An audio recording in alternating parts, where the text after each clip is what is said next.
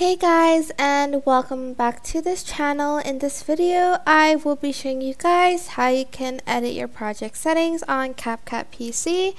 So don't click on the clip at all, and you are going to go to modify. Here you can rename your draft, basically rename your project and where it's going to be saved.